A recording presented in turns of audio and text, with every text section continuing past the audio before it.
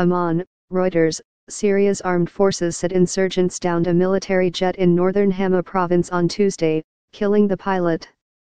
Militant group Tahrir al-Sham, a fighting force dominated by members of al-Qaeda's former branch in Syria, said it hit the plane. A source said the militants were searching for another pilot they believed had survived the crash. Syria's Air Force and Army, supported by Russian air power and Iranian-backed militias, have stepped up an offensive in Hama in recent weeks, pushing north towards the rebel stronghold of Idlib. Aid workers and witnesses say dozens of civilians have been killed in towns and villages away from the front lines.